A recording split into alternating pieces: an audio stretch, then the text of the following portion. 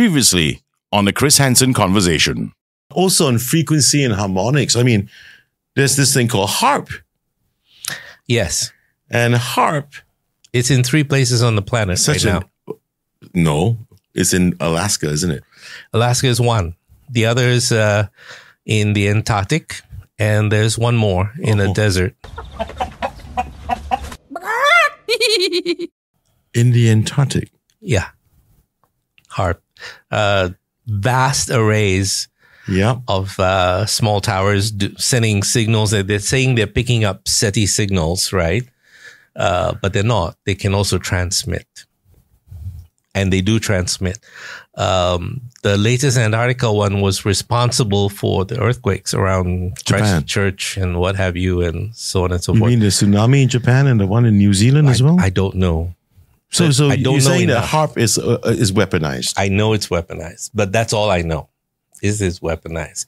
Weather control is weaponized. You take a look at some of the fires that are being caused here and there. I mean, you see lasers in the background. The one in Hawaii, you mean? Maui. Hawaii as well, but there's a whole bigger picture there. You need to take a look at the bigger picture and follow the money. Who's buying up the land after it's burnt up? Well, and then people like Oprah. You're shitting me, man. Come on. No, I mean, you take a look and you'd be surprised what they're using that whole thing for. The one name that caught me was Oprah Winfrey. Yeah, together with Dwayne Johnson. Yeah, I've seen all of that. The Rock? Yeah, The Rock. But anyway, the point is not the personalities involved. Just follow the money and you begin to see what's happening on a global scale. Take a look at what's happening with Ukraine as well. And look, a clown, a comedian becomes president. Yeah.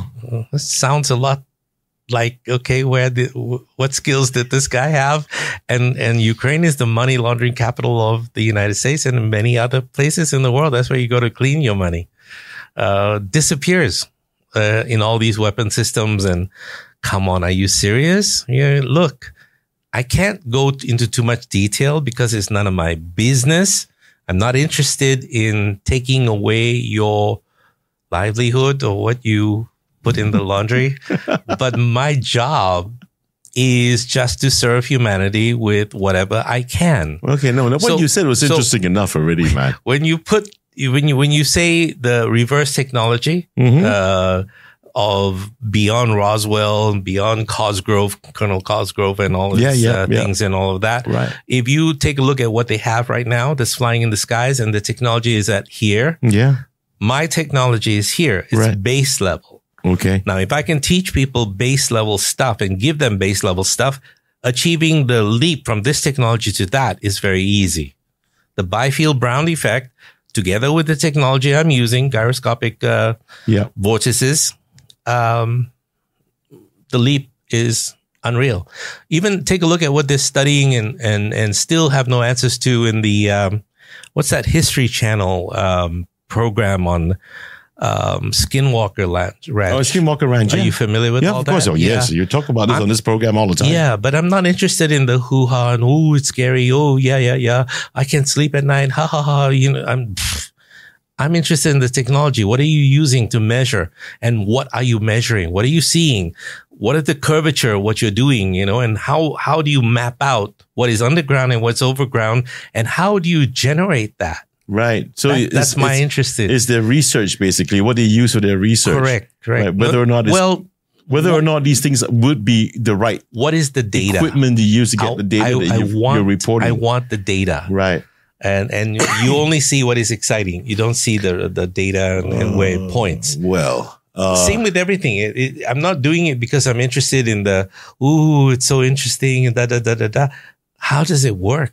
If a ghost walk into this place and everybody goes, it's my father, it's my this, it's my that. The mind sees what it wants to see. Okay. You can hallucinate. That's a Dr. Mel Gill I see and hear all the time on TV. You are a hypnotist, right? Clinical hypnotist. You know this. I can create a negative hallucination, which means that I can tell you that your editor does not exist. No matter how much you look, you won't find him when you wake up. Boom, 1, 2, 3, you wake up. where the hell is this guy? Holy crap. And he's standing right in front of you. And that's a negative hallucination. Now, what's a positive hallucination? Well, when you walk out this door, you're going to see pink elephants all about this size running all over the place. What the hell? So on and so forth. So the mind is so powerful that you can generate an image and it will become real of somebody that passed on. Somebody that moved over, or the place itself. Right. Now, the physics of the place can generate waves, standing waves that we're talking about, in certain resonant frequencies. And this is what Ghostbusters and people like me do. We come into a place that has quote unquote negative energy. We set off a certain frequency either through sounds, through chants, through machines. Yep. And we dissipate it. It's gone. What are we, Ghostbusters? Okay, you can use that language if you like. But if you, like I said about the technology, if you begin to realize how to use them, then nothing becomes magical anymore. Everything can be explained with technology. What about a God force? Well, what is that? Well, there's a part of our brain, that is responsible for an interconnectedness with something divine. It's built into our genetic structure. There is a gene, a God gene, that's been turned on and capped so it doesn't die like all the other chromosomes that die in you, that actually responds to something, quote unquote, higher than us. Okay. And we tend to want to worship something higher than us. I don't have that gene. I don't. Evidently. Yeah, because what you see as quote unquote God is a summation of your entire life and experiences and everything that points towards, by anecdote, a reality that you will cling to because it's the meaning to your life. If I took that meaning away, you'll have nothing. You'll collapse and you go, what the hell have I been believing? And what the fuck is all this? I know where you're going with this, dog. Yeah, but so my job is not to take it away. If you believe that this cup is going to send you to heaven, I'll say, okay, fantastic. Do whatever. I'll sing with you your hymns. Oh, holy cup of da runneth over. I'll help you. And then I'll walk away and I probably won't come back. Oh, for fuck's sake. Sorry. I am staunchly Catholic, but never mind. I'm sorry. I'm so sorry. No. Don't apologize. I mean, I'm not rattled. I apologize to this guy here. My faith doesn't change because of this. Come on. Okay. My faith doesn't change because of this. Of course not. Yeah. It's going to be very hard to explain, but I'm keeping the show secular anyway. Okay. And I always do my best to keep the show secular, but at least I can say is that I'm staunchly Catholic, and that's cool, Doc. You know what you said? I can understand where you're coming from as well. Chris, my job on this earth, if you are Catholic, to make you a better Catholic. I am. Yeah. If you are Buddhist, to make you a better Buddhist. Mm-hmm. If you are Muslim, to make you a better Muslim. Mm-hmm. If you are, am I missing out any? A Hindu. If you're a Hindu, to make you a better Hindu. Yeah. Zoroastrian as well. Yeah. If you believe in Zorro, yes. Yeah, sure. That would be great. Makes no difference. Good bloody one. Yeah. Zoroastrianism, man. Yeah. Came from the Sumerians, right? Yes, maybe the original religion. Okay, let me sum this up. It's 2 hours, man. It's been 2 hours. Oh, it's been 2 hours? Oh, it has. It doesn't feel like 2 hours. Yeah, I know. It happens all the time, man. Everyone says that to me. Has it really been that long? Yeah, that's your talent. That's your ability. I think so. Being Mr. Nice Guy. Yeah, you know what we should do? Do you drink beer or something? No, I don't drink beer. What do you drink? No alcohol. I can call myself a teetotaler, but I do have the... I don't drink also. Yeah. We should have coffee. We can. Beer. No problem. Let's have coffee with Chris. Sure. that's the name of the last show. Oh, is that what it's called? The last show that didn't belong to me was called Kopi with Chris. No. Yes, really. Okay. Chris over coffee. We should get that in there somewhere and then serve coffee, for God's sake. I did ask you whether you would like coffee. You asked for water, Doc. Hello. I didn't know it was going to be 2 hours. You're the one that's ADHD now. Sorry. No, it's cool. Yeah. Anyway, Doc, thanks so very much for being on the show, man. Hey, my pleasure. Really. And just to sum this up just a little bit. So the next thing for Dr. Mel Gill is, of course, to get the Dr. Mel Gill Foundation going with your craft and there's more that sunken city. Well, the foundation is already active. We have trained a lot of teachers to go back into poor communities. We train them with super learning technologies, and they go back into their villages and what have you. And they train their students to go from E and F to A students. Okay. Things that in Singapore people pay thousands of dollars for their kids, we do it for nothing, for free. So that's what the foundation has been doing and sustaining. That's been the main thrust of what we're doing. Everything else is all research based, except for one or two actual things we're working with desalination plants. Right now we're using solar and a concentrated form of solar, which is a little bit different from the regular solar that people use. Right. And it's in a closed system. And we're trying to solve the problem of sludge, the saline sludge that comes out from that. We are working, and the research part is where we're working on extracting from that sludge salt and separating it from at least 40 minerals that can be used in technology. So we have ionic plates and put it in this and that, and we're trying to separate that. So we're not 100% there, but I think give us another 2 years. That technology should be such that we should be able to do that. And if my other technology works, then the electricity to run it is no longer solar, but that. Right. Yeah. And so everybody on the there's planet, some form of correlation somewhere. For now, 316 help. It's piggybacking. The research is piggybacking on other research and so on and so forth. So that's what we're doing. And what's going to happen to the sunken city in the Black Sea, man? We don't have the resources to go after it. Oh, come on. No, 1.5 kilometers is a lot of pressure. Yeah. And the craft that you need, we'll have to borrow from that billionaire who got crushed. No, that's a bad joke. I won't even go. Yeah. Sorry, I went there.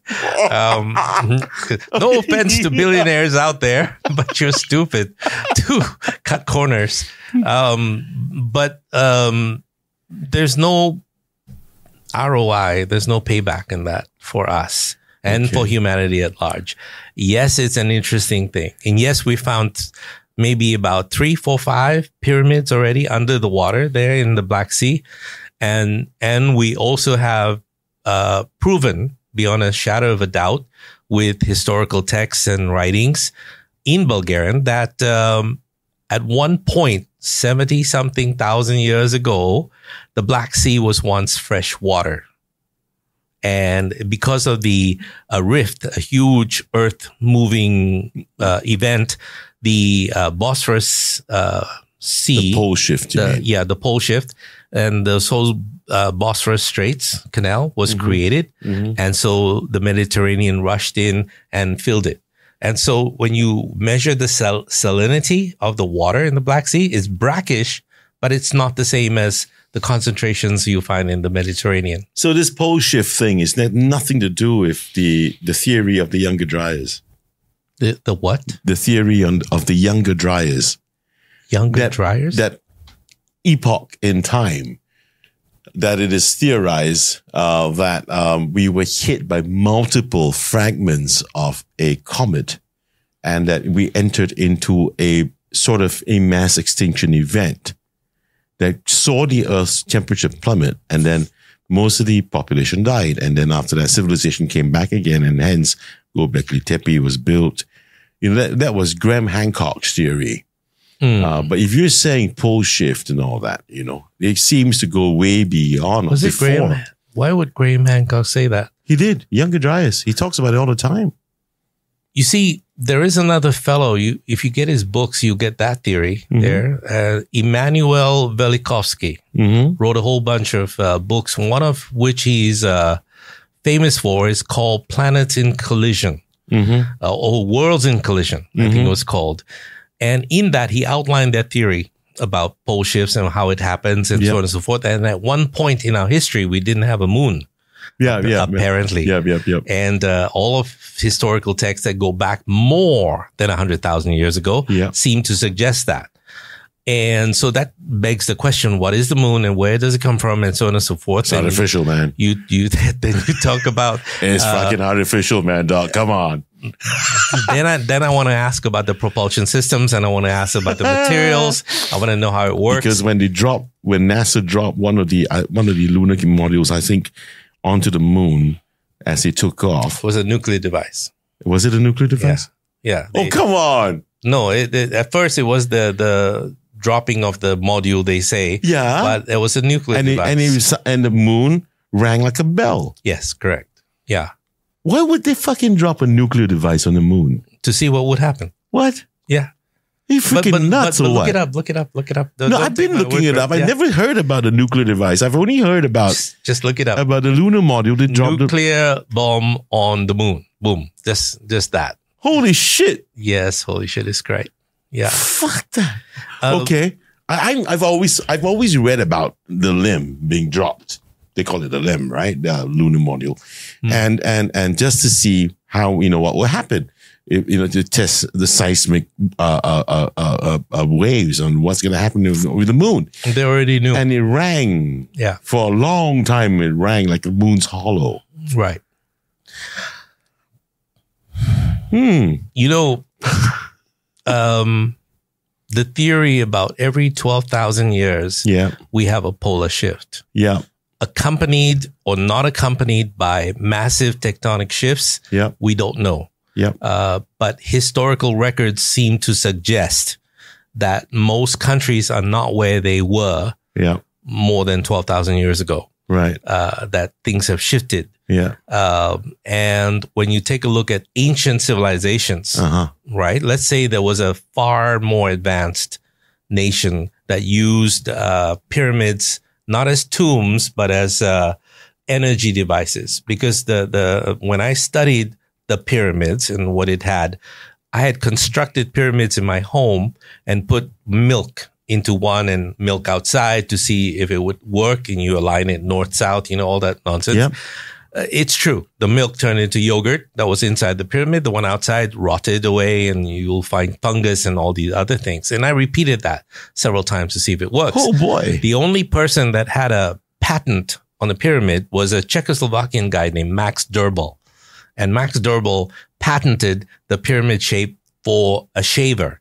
Each Czech Republic person soldier was issued a single razor blade to save money. And every time they finished, they would put it under the pyramid and it would sharpen. The blade would sharpen by itself. And the next morning they'll have a sharp one. No way. There's a patent for it. Max Durbel. Look it up. Durbal. Now, when I studied all of this, I figured out that there must be something more at work. If there's an energy field, will it work if I hung it? You see, because I hung it in a vacuum. In those days, I could get bell jars. I don't know where. And I created a vacuum with these pumps, right? Right. I think it was penis enlargement pumps. I'm not sure, but we used the same, the same pumps. Anyway, the point was we hung it. And when we started to move that pyramid that we hung, that we made out of wood and then paper and then metal, the metal didn't work so well. The wood and paper were much easier to manipulate and work with, but paper was best. I don't know why. Very thick, the stuff you make cards from, that kind of paper, man. Right? Okay. And we found that the pyramid would align itself on a string to north-south. Now, wait a minute, that's a force at work. What is that force? So I conjecture that the first person to discover what that force is and it's the nature of that force and how to utilize it will win the Nobel Prize. Because it's a new form of, we cannot be so conceited to think we know everything now. We don't really. Yeah. And there's a new kind of energy that may have been used by these ancient civilizations. But when the tectonic shift occurred along with the pole shift, well, all of that technology will be gone. Now think of what will happen now. For instance, right? Say the North Pole becomes the South, South becomes the North. As it is, they're moving about, is it 3 feet a year? Yeah, something like that. The North Pole already. Something like that, yeah. And soon the North Pole will be somewhere near New Zealand. Yeah. And the South Pole will be there. They'll all be topsy-turvy. And everything we ever knew, all the technology now becomes useless. Yeah. You know, everything we're building underground here in this, you know, and all of that, gone. Gone. Yeah. So now the survivors, let's say a fraction of Earth survives, 100,000, 500,000 people. Now they're going to have to start fires with flints because matches don't work anymore. They're no longer there. We'll go back to even worse to the Dark Ages, man. We're going back to the Dark Ages, and we're going to start again, and we're going to reinvent everything. Yeah, and then we're going to have amnesia again. Exactly. And we're finding out in the old Sumerian text that Pythagoras' theorem was discovered more than 12,000 years before Pythagoras. So hello, these are in the Sumerian text. So are we discovering new things or rediscovering what we knew once? Yeah. And so maybe the part of us in history that was not allowed to grow was the part where these new technologies given to us by the quote unquote gods in those days, and agriculture, obviously not on Earth, given to us by God knows what, and so on and so forth. Is it possible that there are groups that are suppressing these technologies because they want to make money? Yep. Imagine if Tesla was allowed with his Cliff towers to be able to send electricity to another part of the world.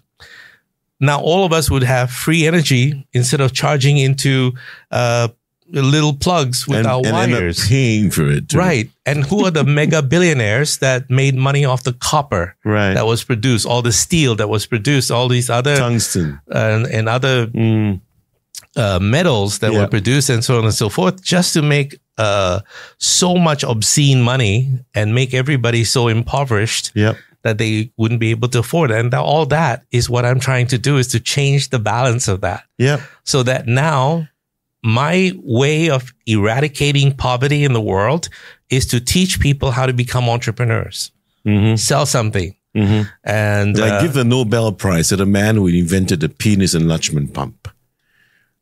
Okay. I thought it was a woman that did that. Oh, was it? Yeah, she was not satisfied with what was out there. So she invented it.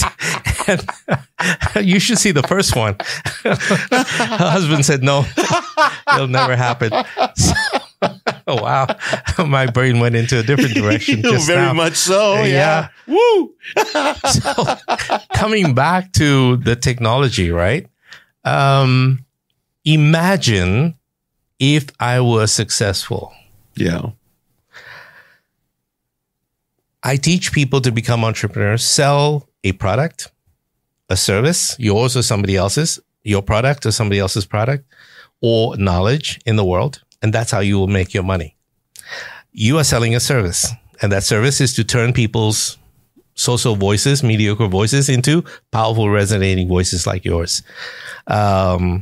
When you succeed in doing that on scale, you become a multimillionaire. Here's the easiest way to make money. And everybody want to know how to make money now. Here's the way. Put your knowledge into a course and sell that course for $200. $200. That's not much. $200 for a course, online course, maybe 6 hours, 8 hours. Sell that course to 5,000 people. Can you find 5,000 people? Well, come on this podcast. There are 5,000 people or more listening to this right now. What's $200 times 5,000? That's $1 million right there.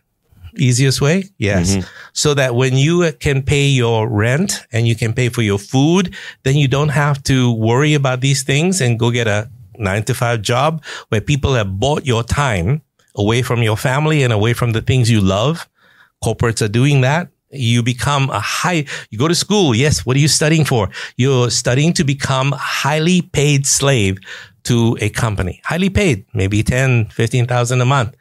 Yeah, but they bought your time. And then you retire at 40, 50, 60, and you find that you don't even have enough in the bank. Somebody's doling it out to you. And my God, is that the way to live? No, you don't have much time on earth. We all don't. We're going to die.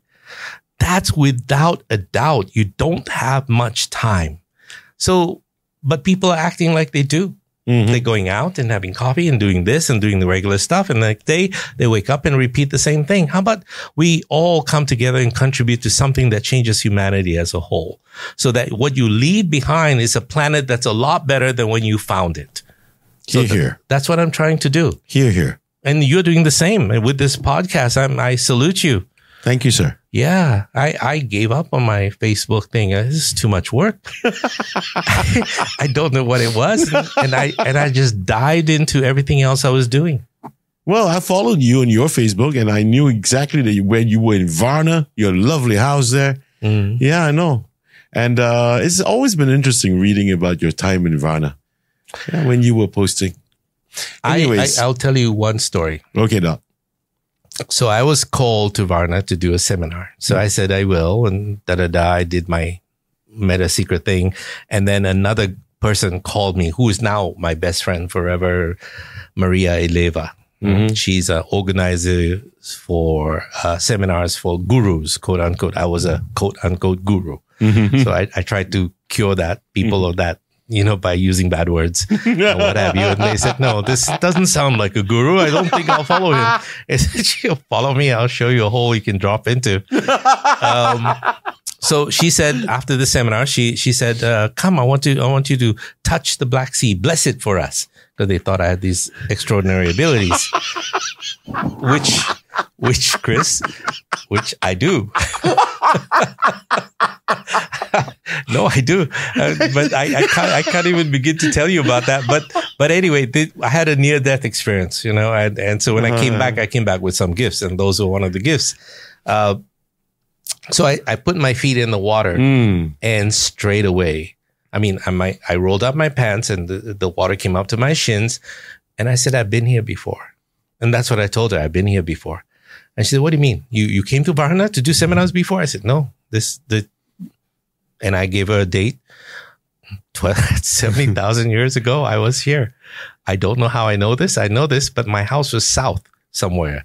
So a large group of followers, seminar followers, I'm talking about 15 of them, got together. Said, Mel Gill said he was here before in a past life. So they assumed it was past life. I have to assume that as well. So they got a map, and I pointed out to where I was in a place called Primorsko at that particular location. My house is there. Okay. Right there.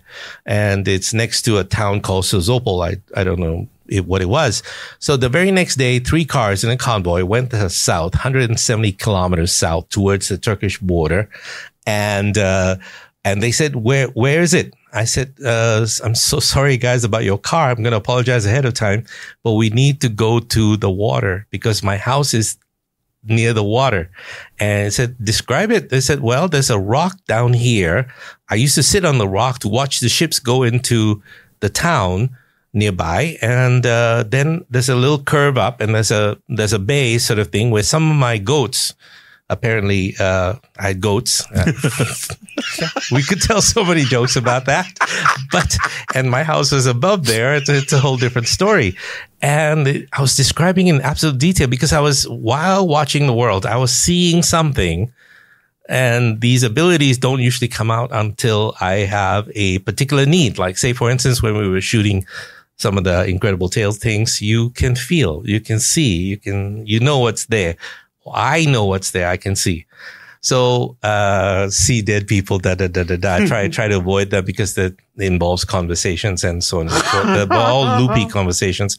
But anyway, long story short, we went down and the cars had to go through the jungle. There was a trail, fortunately.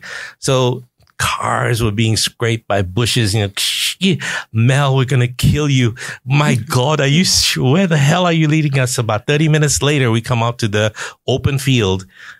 I start bawling. I start crying. I see the whole place and I'm just like a baby crying. It's never happened before. And so I walk out and I walk down this trail, whatever you call it, trail, and saw the rock and said, that's the rock. I said, yeah. I sat on that rock, Chris, and for the first time closed my eyes and I saw me then as a Thracian warrior. And I look like Obelix, for Asterix and Obelix. Yeah. I look exactly like Obelix with the red beard, ugly as fuck. I'm not even good looking fellow, but just there. And I sat there, very simple mind. And then the connection was made that person and I here are the same person, the same soul. You were never born. You never died. You're just taking up different forms. That revelation just opened up a whole bunch of stuff. And then, of course, all these followers were sitting down and they were saying, oh, yes, I was your son. And then I was your daughter. And I was your thing. I said, no, you were my favorite goat. I loved working with you. And I said, shut the fuck up. I'm just trying to have a moment. And they wouldn't let me have my moment. And then some of them were rushing up the hill. Oh, look, Mel described this bay up here that everybody was going to. And they went up and they found a foundation, which is a huge rock. Right, and I told them there's another foundation in front, and they found that other foundation. That was where we had the swing. My wife and I, or goat and I, I'm not sure, were watching the ships go down.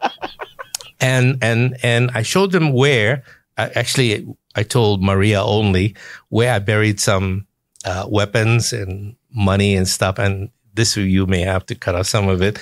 We found them later in another trip.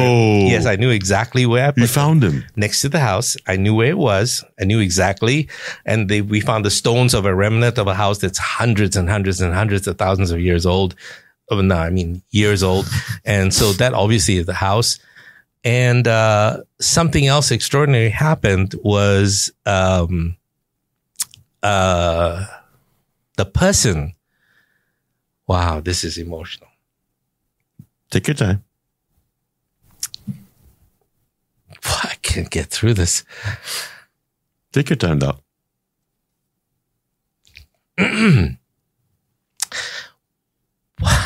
Shit. I need water.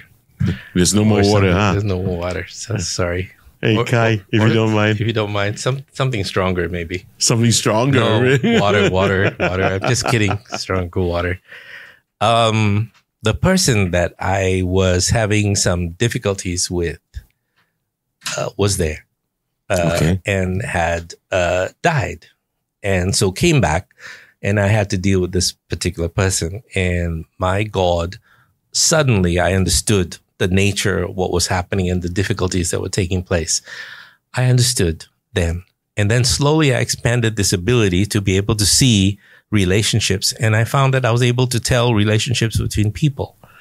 I was able to tell if I'm sitting here to know what your karmic bond is and just find out. And I don't talk about it a lot. And see, in line with everything else, I'm going to talk about it now. Mm-hmm. I don't tell a lot of people because there'll be a long line outside my door saying, touch me, heal me, da, da, da, da, da. And you can't, some things are meant to be. So it gave me an ability to be able to recognize that the veracity of what I found. They said, you saw ships going to the town. I said, yeah, the town you call Sozopol was not called Sozopol. It was starting with A. At that time, I think it's something to do with Apollo, the god Apollo. And that's Greek. Said, Greek.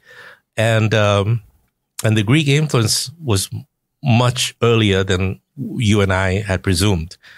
And they said, yeah, the old name for Sozopol is Apollonia. Ah. Prince in the Revolution, man, Purple Rain, Apollonia, man. Yeah, Apollonia, yeah. Well, Apollonia was the old name. And I said, yeah, Apollonia sounds right. That's where we were. Mm-hmm.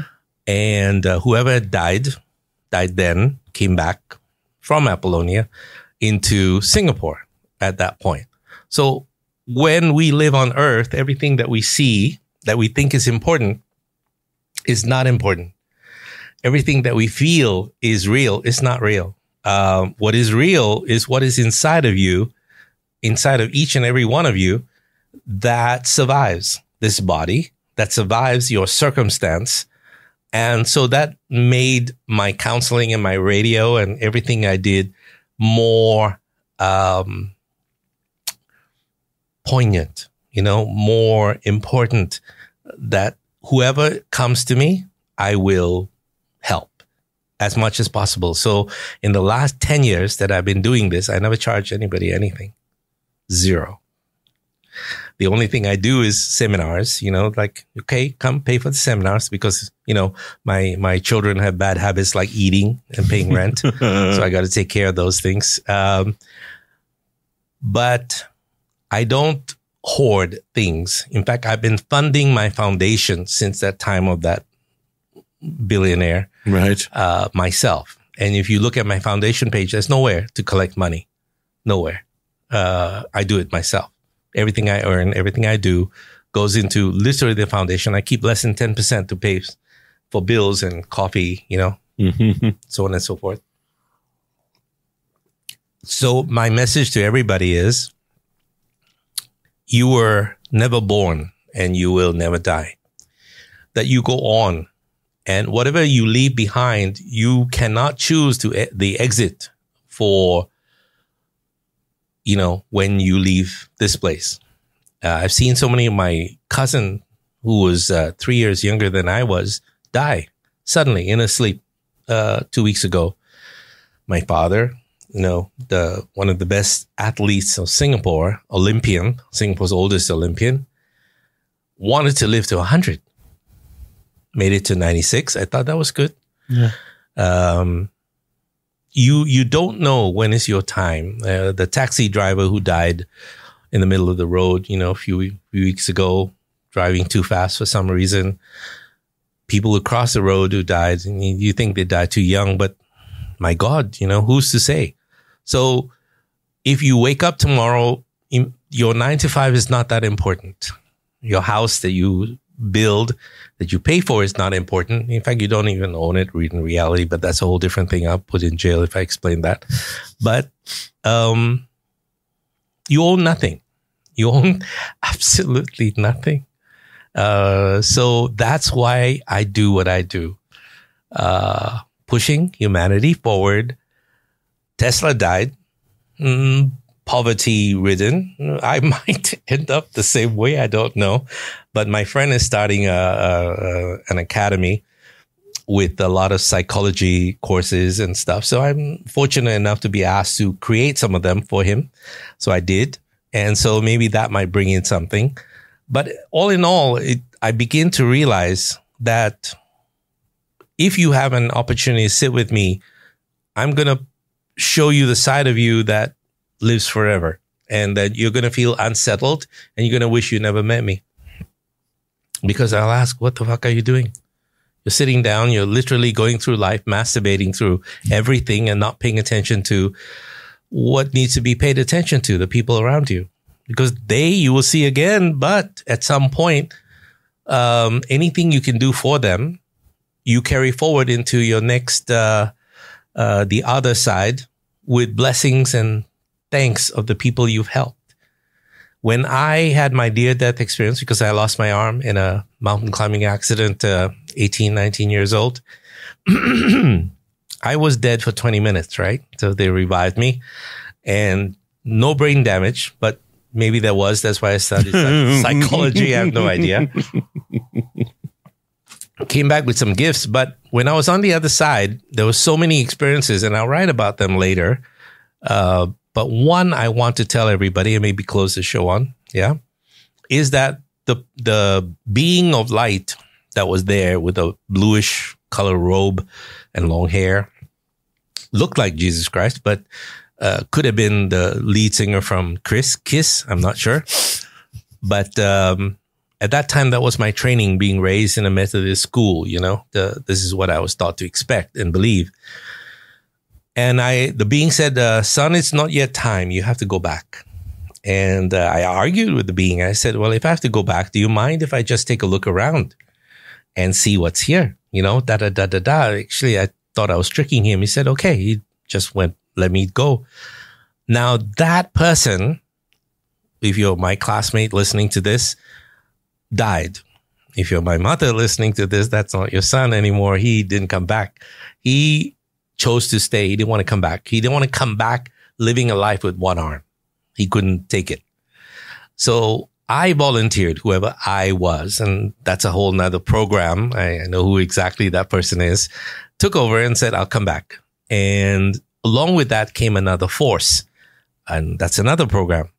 And so I came back and which we're talking technology. This is like taking leaps and bounds into an area that we're talking about demigods and da-da-da-da-da. Do they exist and how do they exist and in what capacity and what kind of resonant state is that? Can I bring it forward? Yes.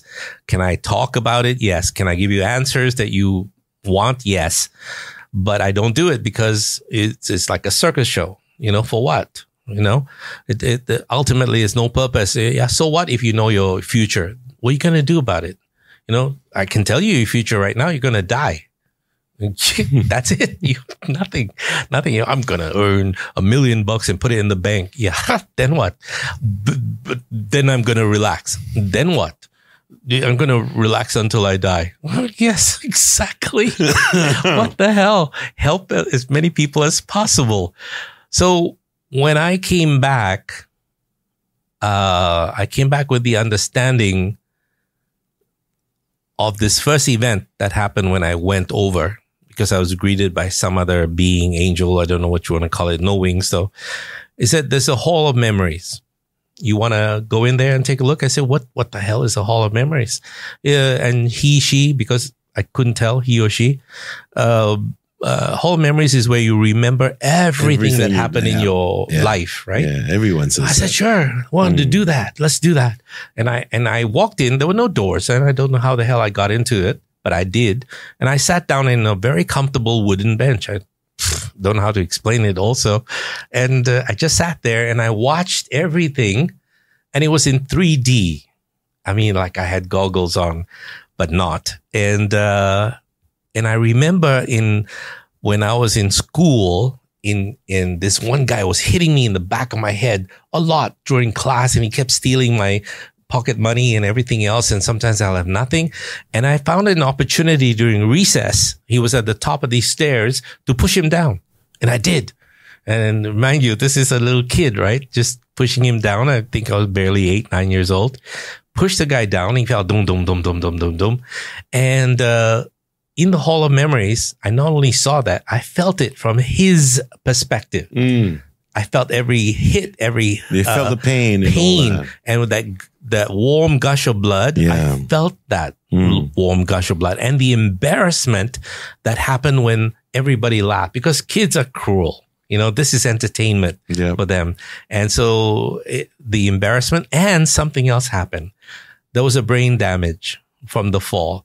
And so he was scheduled to become, I saw the timeline. He was scheduled to become a doctor, but he became a preacher instead. I won't mention his name because he's still alive. He's still on earth, and he might get angry with the fact that I pushed him. But anyway, I'm telling the story for the first time. So, it changed because of that inability to remember, do whatever, and he chose this preacher thing. And he's still a preacher right now in a church here. And is that for the good or bad? Not my place to say. But the point is, I altered somebody's timeline as a child. Now, flash forward to secondary 2. I'm coming home, and there's an Indian woman sitting on the side on a cloth or something like that, or maybe one of her clothing.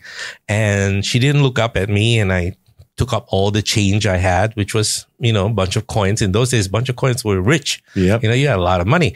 So I gave it all to her, and I started to walk away, thinking, I'm going to go to heaven. This is what they taught us in school. You do good and you go there. And then she picked it up and threw it at me, the coins. Mm-hmm. I was shocked.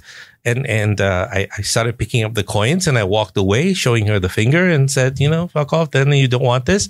And as I walked away, I felt an urge, and I turned around. It was such a powerful urge. I turned around and went to the chicken rice shop.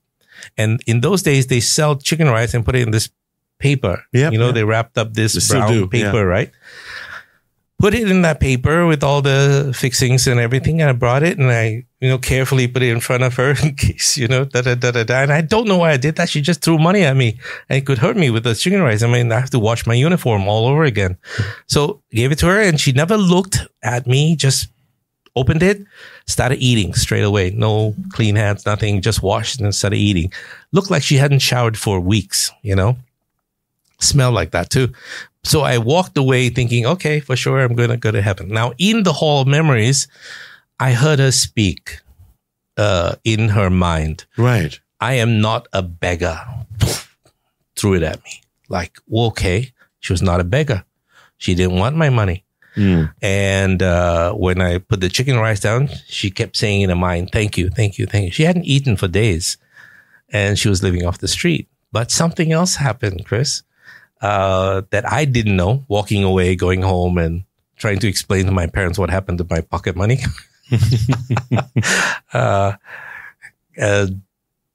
She was reminded of her son, the same age. And when he was in school and this and that, and it brought back memories because she was very angry with the son because he had married a woman that was a total bitch. And I can say bitch, right? Sure. Okay.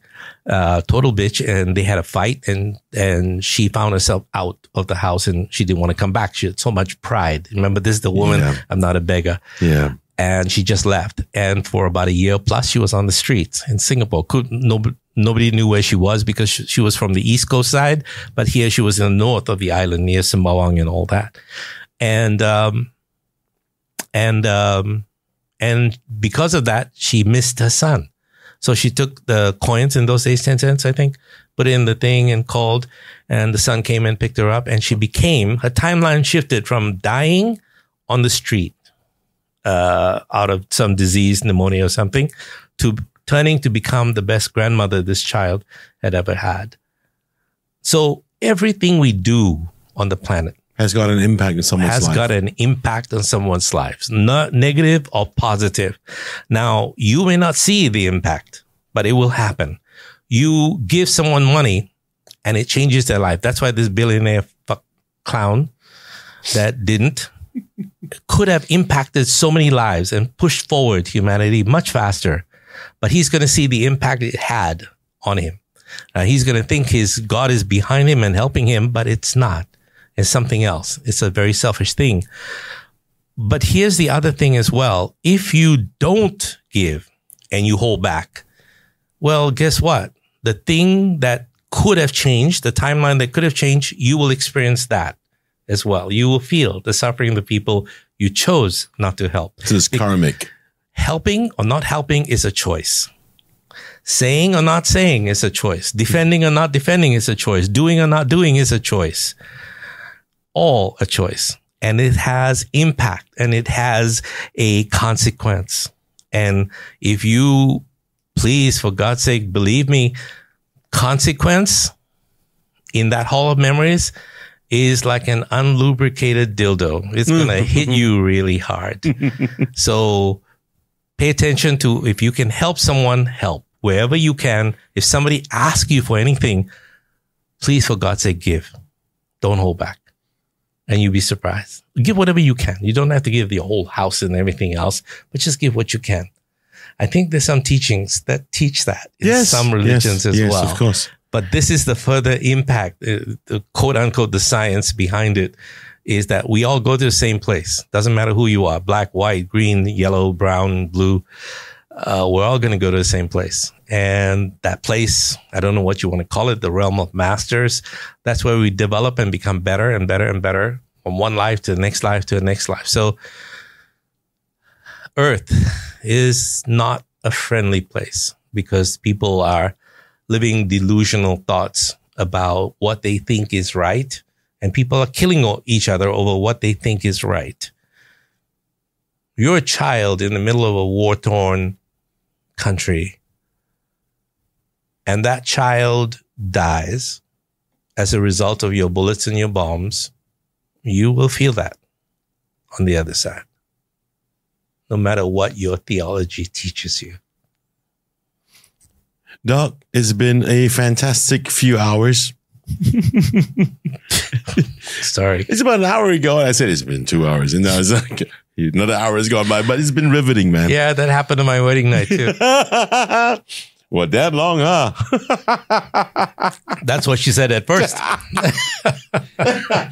Oh boy. Yeah. Thanks, Doc, so much. Really, we've had wow, a great time with Dr. Mel Gill. I hope you guys have enjoyed. This is definitely going to be a 3-parter, right, Kai? Likely. The guy said, you hear what he said? He said, I didn't record any of it. Well, I hope you guys, please do enjoy this episode. Really. Yeah.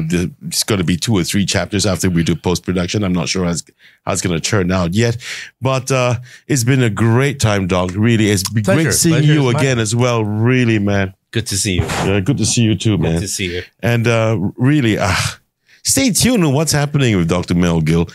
Take a look at the Dr. Mel Gill Foundation as well online. Check it out. Check out what he's doing. It's real great stuff that he's doing, man. I mean, to me, understated. I'm not trying to attract too much attention, although that being said, 3 hours here. Holy crap. Yeah. It's a lot has been said. Yeah. But don't give out my phone number or email or address or anything. No, I would not. Yeah, I'm governed by PDPA too, like most of us, all our citizens anyway. I'm very happy in my little hidden corner of Singapore, so not being found. But I will come to Varna to meet you for sure. You will. I will. Yeah, there's a nice coffee shop near my house. That's what I'm looking here forward in to. Singapore as well. Okay. I'll invite you for coffee. We'll sit down and talk. Then that's a date. You got it. Thanks, everyone. We are halfway through season 4. More to come. This is going to be one hell of a long season. Stay safe until the next time, okay? This is Chris Henson. Bye-bye. Bye.